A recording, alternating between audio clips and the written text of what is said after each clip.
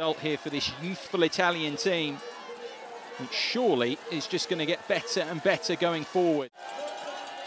But what about the bronze? Who's it going to be?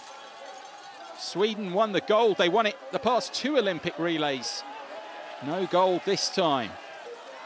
But can they even get a bronze? Torgny Mogren was part of that gold medal winning team in Calgary. He's in a sprint finish here. How good is this? With Jari Isometsä of Finland right to the line here. Who's going to get it? It's going to go to the line. It looks like it's Isometsä. He's got it for Finland. Wow! He's got it. He managed to overturn. Oh, it looked like Mogren had done enough. Amazing finish there. On the line for the bronze medal here in Albertville.